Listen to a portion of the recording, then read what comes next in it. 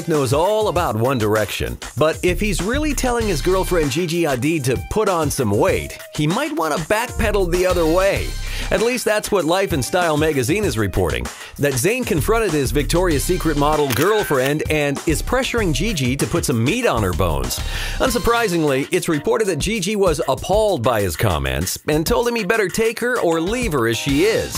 Back when Zayn was single, he did tell Billboard magazine he likes his women a bit chunky in certain areas, the nice areas.